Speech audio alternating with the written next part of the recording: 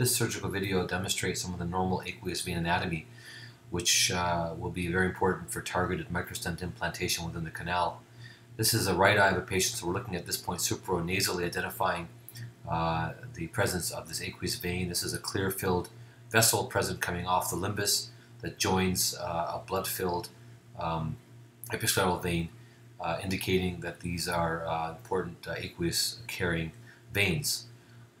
Here we look more nasally and more infranasally here, identifying here more of a tangential vein that you see as tracks toward the limbus, and then actually is found to be near the outer wall of the canal as we point here, indicating this is likely more of a direct aqueous vein coming right off of the canal. These aqueous veins come either from a plexus of vessels near the canal or directly off the canal. That's identification of these major aqueous veins, which are very important to place micro-stents in the vicinity of these aqueous veins, particularly ones that come off the canal itself. We'll now increase the pressure in the eye to push aqueous through the subcanal collector channel aqueous veins, and here we see further blanching of that vein that we saw earlier. This is more in the infranasal quadrant of the right eye of this patient, showing further blanching of that vessel after we have increased the pressure in the eye. We follow it through here again in tangential fashion, then it dives down and hooks down into the canal region near the limbus. And this would be a position again that we would like to identify to selectively target and place, for example, a micro-stent in this vicinity. You see some box scarring and laminar flow among some of the conjunctival vessels that are also present in this area. Going back infranasally here, we see again some laminar flow present here, and nasally here we see a nice fairly large caliber aqueous vein with some laminar flow. This seems to come directly off of the canal.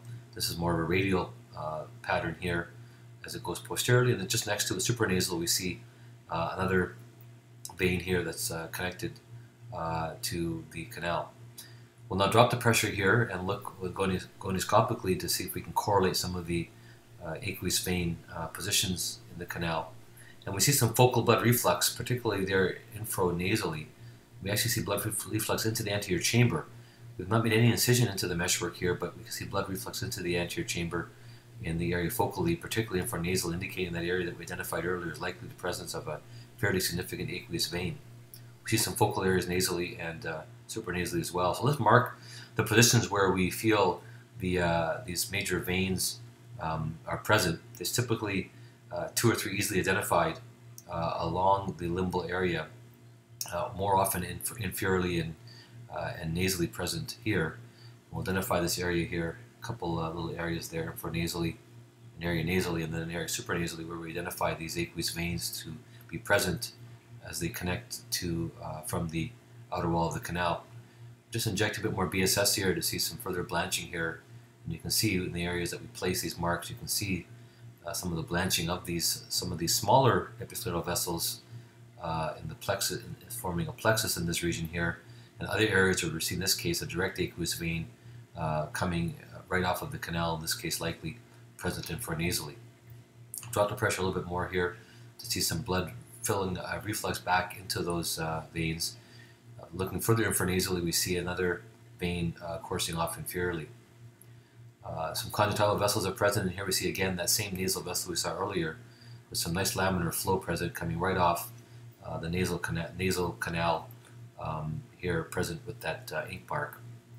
Again, further areas looking infranasally. Definitely something happening here with a significant amount of blanching of these and laminar flow of these episcleral and conjunctival vessels here. We identified that aqueous vein coming off radially, and we see something coming off again more radially again here as well, with the previous tangential alignment of the vein. And now finally, with gonioscopically viewing the angle, seeing focal areas of blood reflux in the areas where the ink marks were made, indicating that where we thought the aqueous veins were present, likely again present with that focal area of blood reflux. And this is really the positions where we wish to place these micro-stents.